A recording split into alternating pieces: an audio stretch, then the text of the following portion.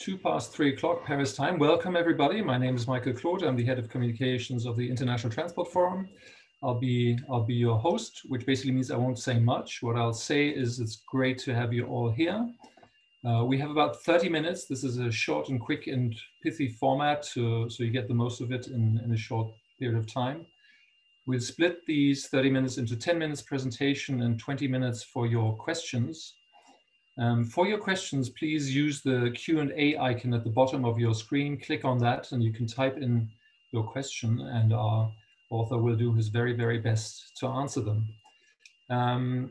The author we have with us today is Pierpaolo Cazzola, who is the advisor for energy, technology, and environmental sustainability at the International Transport Forum.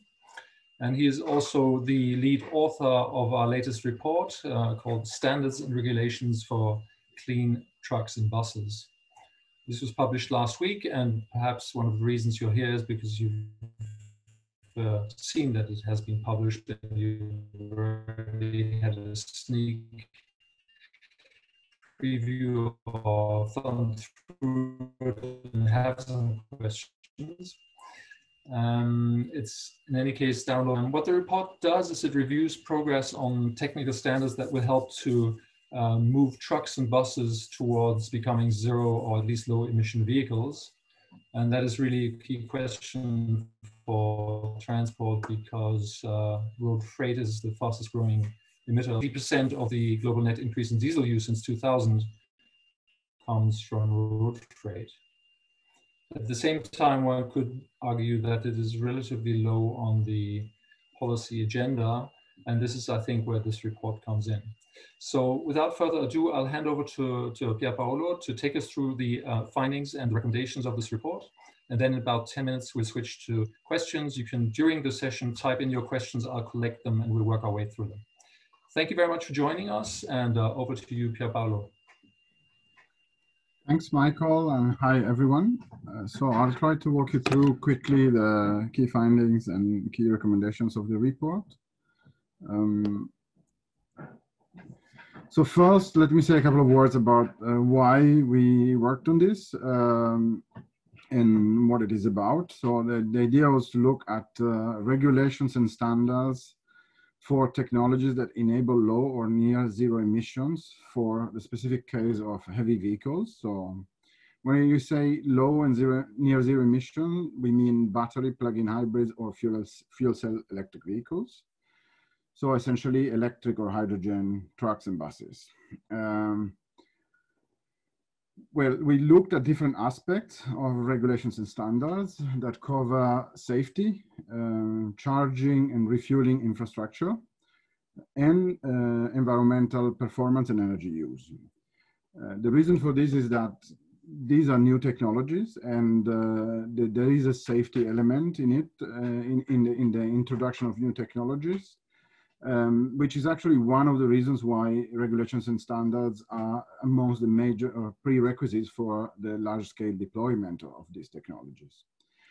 The focus on electrification and hydrogen was due to the fact that there's a lot happening now on electrification of light-duty vehicles and a lot of discussion about the role of hydrogen in a clean energy system. And both electrification and hydrogen are some of the solutions which are brought forward when it comes to possibilities to decarbonize trucks. So we thought it was important to look at this kind of prerequisite to ensure that anything else can then happen afterwards, and to focus specifically on these technologies, which are clearly amongst the leading solutions if we want to meet the goal of the Paris Agreement. So I'll get started on the key findings. First, something on, so I'll go through different aspects that I mentioned earlier. So safety. So when it comes to vehicle safety, probably the reference point is the WP29, World Forum for Harmonization of Vehicle Regulations of the United Nations. Normally they develop standards that, well, actually regulations, if they hear me saying standards, they're gonna scream. On the cover all road vehicles. So that means cars, light commercial vehicles, and heavy vehicles. When these are developed at the beginning, they tend to cover as much as possible for the simple reason of trying to be minimizing the burden of developing new regulatory texts.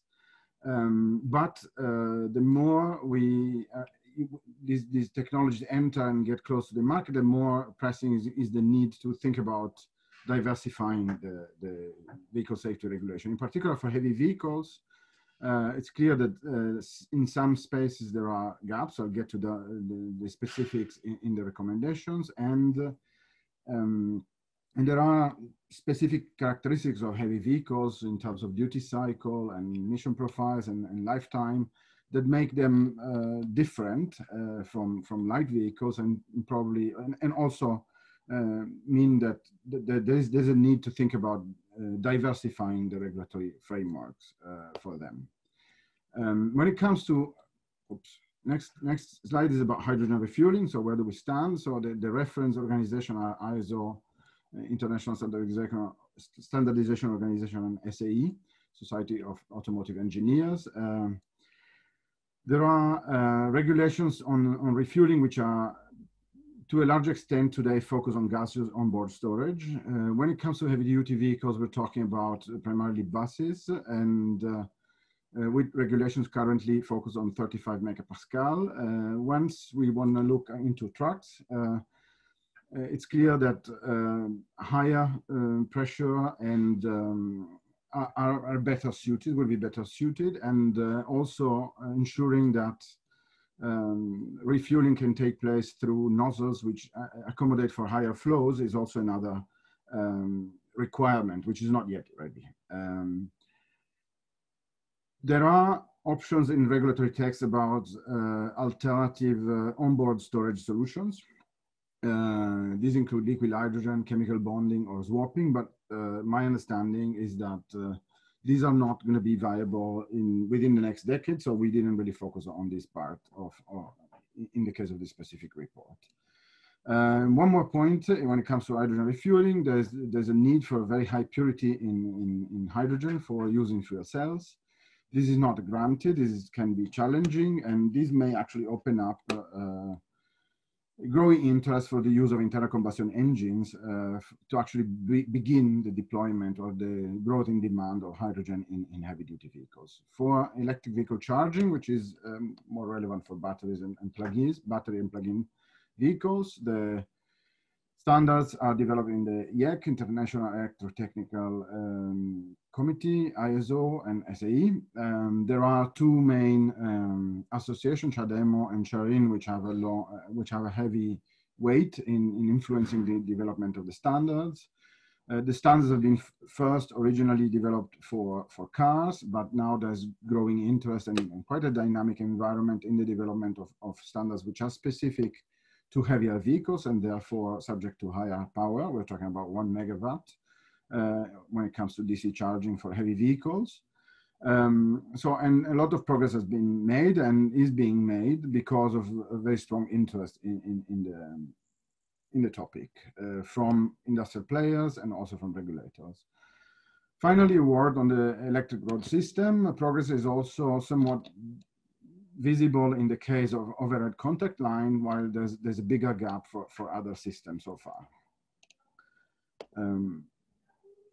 When it comes to environmental performance, so there's two categories. I divided first a discussion on focusing on vehicles themselves, and then a second one more looking into fuels and vehicle manufacturing.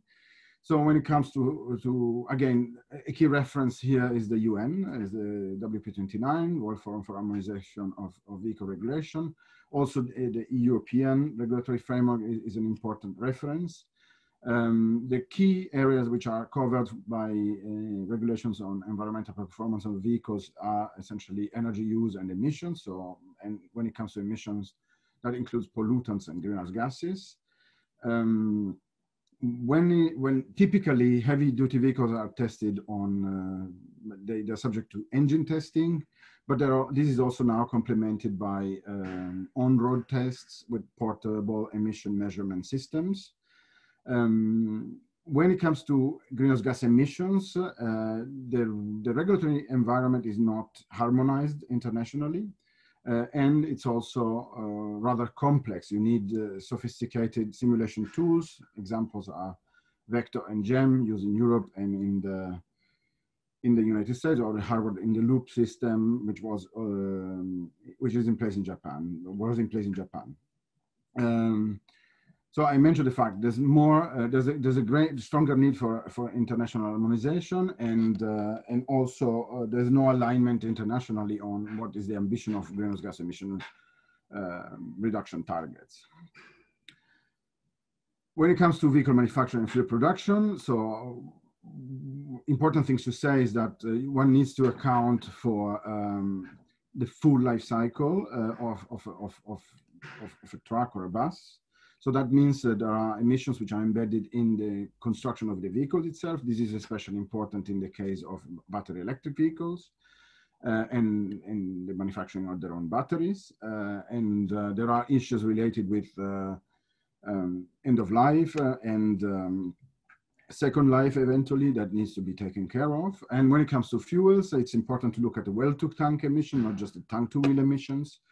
So zero tailpipe emission is not a zero emission vehicle. So it's important also to decarbonize the way fuels are produced, especially in the case of electricity and hydrogen, which do not carry carbon themselves, but may be produced from carbon-bearing molecules upstream.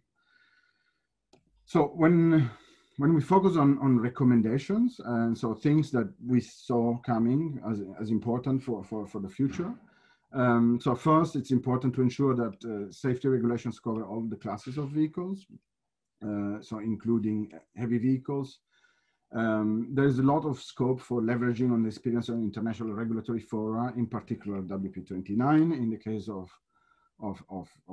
vehicle safety. There are challenges that are still have to be addressed. They relate with the large size of the truck batteries in particular, and then the need to handle issues like thermal runaway and propagation in the case of batteries. There are safety regulations. So there is also a need to ensure that hydrogen-powered trucks the safety regulation currently in place for hydrogen-powered trucks are properly addressed. There are key issues which are still missing. They relate with the fact that these are vehicles with high lifetime travel and therefore different type of usage profile. There are currently no requirements in terms of periodic inspections of high pressure vessels, and there's a missing aspect when it comes to crash-related safety provision, and for example for rollover, which are important if the storage is placed on the top of the vehicle itself. That's especially relevant for buses in this case. So when it comes to EV charging, one key recommendation we have is that the subject is complex. We're talking about megawatt charging. This is something that is not just about vehicles. It's not just about the power system, as the way the two interact.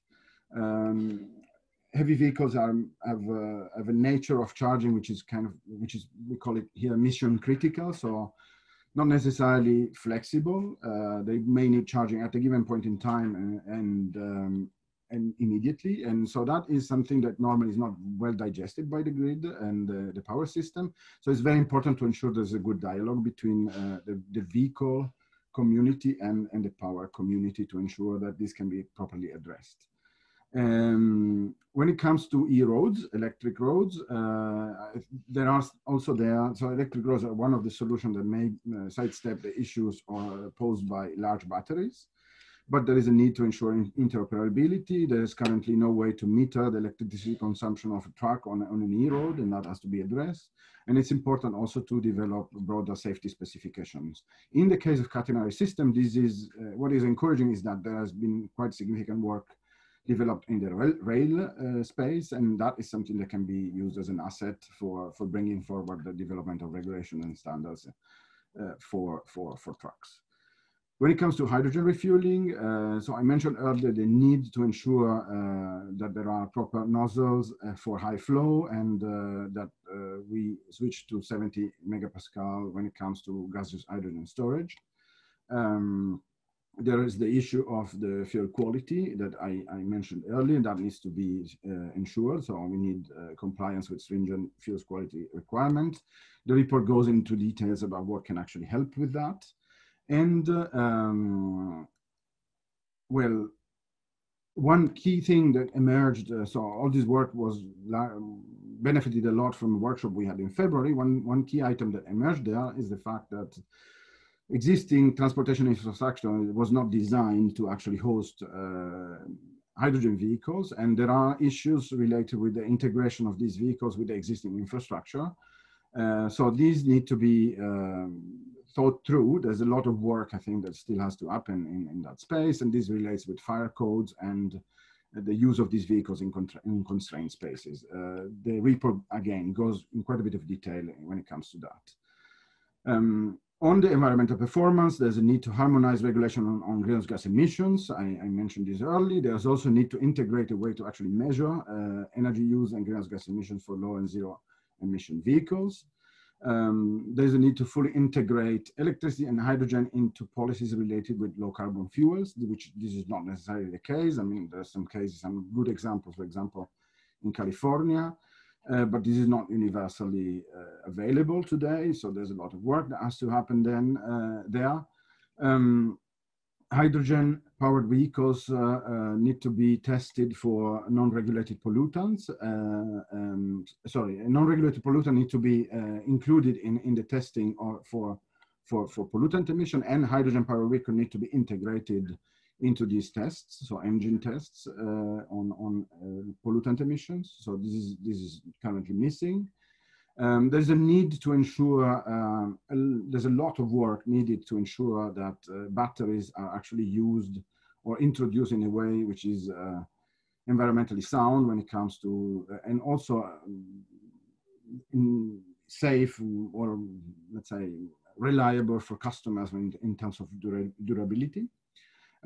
There's also a lot of work that's been done in the OECD on the sustainability of battery supply chains, which can be very precious in this framework, and we talk about that in the report. Then we need, the last point that I have is that one of the ways to promote these vehicles, low and zero emission vehicles, is to let them get into city centers, for example. And so apply differentiated road access charges in cities. At the moment, this is really developed on an ad hoc basis and is quite diverse in different parts of the world. There is the need to ensure that there's a greater harmonization of the regulatory framework allowing for this. And there is also scope to ensure that this can happen through electronic tolling. And so that is also another aspect which we touch upon in the report. I think, unless I'm mistaken, that this should cover all. I thank you all for participating to this. And we still have a little bit of time to actually go into questions, and I would be very happy to get any if you have any curiosity about specific aspects that I haven't covered in this 15 minutes. Sorry, Michael, for going slightly overboard with time. That's okay. That's okay. This is the first time we're doing this series, so we're practicing a little bit, and it's a complex and topic. I have a question here from IIU, from Aldo Gilasco, who's with us. Hi, Aldo. Very good to have you. And of course, IIU is working on this this as well. And the question is, I'll just read it out. We, the IIU, urge the EU to implement a new CO2 methodology based on the well-to-wheel approach in the revision of the regulation and apply to new vehicles registered as of 2025. I saw in your report different references to well-to-wheel, but you did not mention it clearly in your final conclusion. Can you clarify? So well-to-wheel. Sure. I think, so in principle, we agree that well-to-wheel is the way to go. Actually, life cycle is the way to go. And what I have to say on a regulation based on well-to-wheel, I think a regulation based on well-to-wheel has as a challenging aspect, which is the fact that you need to basically, so your regulated entity, typically an OEM, is if you have a tailpipe-based regulation, is very clear and is in power of controlling the whole aspects related with what is regulated. In this case, the vehicle and its tailpipe emissions. When it comes to well-to-wheel, you need to regulate at the same time fuels and vehicles because it depends on the way the fuel is produced. And I think, as my understanding is that the choice that has been made in Europe is to separate the two topics and regulate separately OEMs on one side with the vehicles and tailpipe emissions, and on the other side, the carbon content of the fuels and the fuel quality for the fuel producers. So in a way, the reduction of emissions on a tank-to-wheel basis is dealt with the regulations on tank-to-wheel, and then the reduction on the well-to-tank side is dealt with on regulations on the carbon content of fuels when it comes to decarbonization. So I think there are logical justifications for this approach. What is important is that you make sure that overall the two elements are covered, and what is still missing is the part on vehicle manufacturing. And that's why a lot of work is going on to ensure that you also have the characterization of in particular, batteries, and when it comes to carbon content of batteries. Okay, let me move on to because we're getting a lot of questions now, and we want to answer as many as possible. There's one which I find very interesting, which is, will a hydrogen-powered bus or truck ever be allowed to go through the Mont Blanc tunnel? And that's obviously a question that relates to the safety aspect, and that infrastructure is not necessarily adapted to these new propulsion technologies. So I don't have a yes or no answer to this. What I can say is that the topic of integrating hydrogen heavy-duty vehicles in existing infrastructure was something that emerged as an area where there's clearly a need for greater attention and more work to be developed. A lot of work is being done in the Netherlands. There are regulations, there are agreements on the transport of dangerous goods that regulate in specific cases which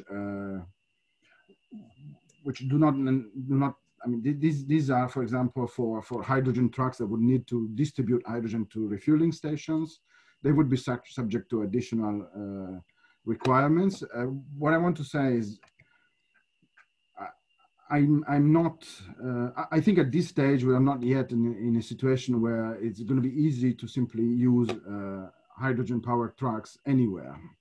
There is a need for more work to understand what are the risks and more data, and then based on that, regulations will be developed further. And it is important to look into this and spend time to ensure that we can have a proper framework that will enable safe operation of hydrogen vehicles across any type of transport infrastructure.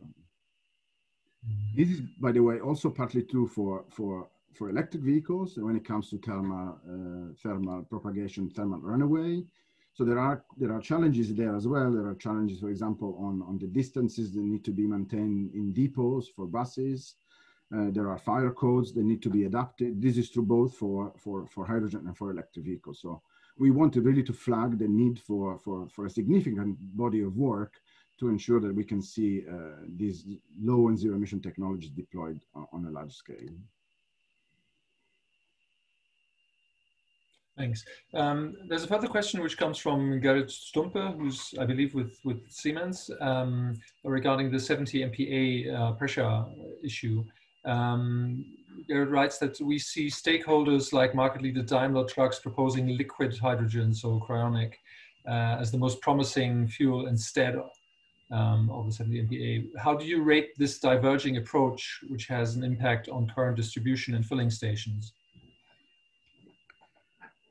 So what I've seen from the regulatory texts, that if you basically dig a little deep into the existing UN legislation, you see that the part related with gaseous storage is way more developed. There is a component on liquid hydrogen storage which is ready, but not yet fully integrated in the regulation. So it's a kind of an optional part. Probably the liquid cryogenic storage is the next level after the 70 MPa. but we are still not yet ready for 70 MPa in heavy duty vehicles. And so the first step is to make sure that that happens. There's not even a way to ensure that a heavy duty truck can be properly refilled with 70 megapascal. Right now, because there's no nozzle, there's no protocol to do that. So these are immediate needs. And beyond that, so in the UN regulatory texts themselves, the cryogenic storage is seen as a step which is further away in time compared to gaseous storage. That's the best answer I can do on this. This doesn't mean that cryogenic storage doesn't make sense or is not ready. What it means is that probably there's more work and more consensus to be achieved to make that part of the international regulatory framework. Thank you. And we have a question from Joseph Kigozi, who asks sort of a very broad question, which I find extremely interesting, namely, how applicable are the regulations or the regulatory reform that we develop, that we propose in this reform to developing countries, for example, in Africa? Are we just talking about the developed world here? Okay. I don't think this is just about the developed world. Of course, there is. So first of all, new technologies tend to be deployed in countries that have the capacity to ensure their industrial development. But the industrial development doesn't come from nowhere. It comes from the fact that there's a lot of work that's been done in the background to ensure that things like these regulatory texts, approvals, ways to ensure that one supplier can communicate with the other, so standards, have been actually developed. And industries works a lot with these, and governments also work a lot on this. So what we're talking about here is something that will matter also for developing countries if they want to have themselves a role to play in terms of becoming part of the productive, so have an industry that develops in this space. So when I think of countries like India, for example, which is important OEM, original equipment manufacturer, so there's an important auto industry. Well, obviously, what we're saying here, what we're talking about here, is also very relevant for India and for the way its own automotive industry will develop. In the case of Africa, things are currently slightly different. The extent to which the auto industry is developed in Africa is not yet where you see elsewhere.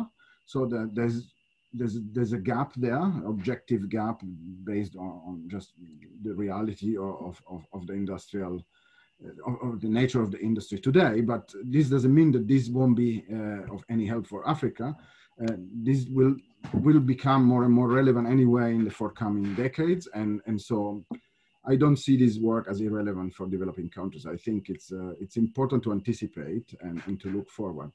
Having another point is the topic itself, though, is very complex. And so there is a gap, there is a knowledge gap that needs to be filled. And that, I believe, will take time. And that is also why a lot of this work is actually developed in OECD countries to a large extent. Thanks, Pierre. I have a final question because we're reaching the end. If anyone has one more question, I can take that, but let me ask one question that Alan McKinnon, an old friend of the ITF, has posted here in the Q&A. Clearly, there's huge need for the international harmonization of low carbon vehicle standards. What are the right forums and mechanisms to achieve this? You've mentioned a few of them, but what are the relative merits and others? So I think there are different fora that have different capacities today. I hope this emerges from the report. I'm convinced that the most relevant fora when it comes to vehicle safety is WP29, is the United Nations World Forum for Harmonization of Vehicle Regulation. I'm also convinced that the safety, for example, of charging is something that needs to be developed in the framework of the YEC and ISO, for example. For that, there's the WP29 as a lower relevance. simply because it's a different scope. And then ISO is doing a lot of work across the board. There are also standardization bodies, national standardization bodies, regional standardization bodies that do a lot of significant work when it comes, for example, to things like guarantees of origin of different forms of hydrogen, in order to ensure that one has a clear idea of whether the hydrogen is high carbon or low carbon. So there's not a single form, unfortunately, but there are several, and it's important to ensure that we understand them well and we can map out who does what, so that this type of work can so that we can have a good idea of how things are developing in this fairly complex space, I would say. Thank you, Pierpaolo. I was just saying that this is a long-term subject. So disruption in regulation is rare and is sometimes not a good thing. This needs to be developed step by step and very carefully, and keeping sort of different aspects in mind. And this will be with us for a long time. So I think this is certainly the beginning of a discussion, not the end of it. And if any of you who participate in this Ask the Author session have more questions that come to you next week or even next month, do contact us. We're very keen on engaging with people who are interested in the subject and learning from them, knowing from them, and exchanging with them. So I would like to bring this to an end by saying, please come again. And when you leave, now you will see a little window with a poll, and we'd like to know from you whether you found this useful and you would like to attend another one maybe in the future, just to be able to tweak the format a little bit if you find this too short, too long, too much talking, too less, kind of, so that we can do little adjustment based on your needs and your requirements. Thank you all very much. I hope to see you again. You can download the report for free from the ITF website if you haven't already done so. And I hope you have a good day. Thank you very much, everybody. Bye. Thank you.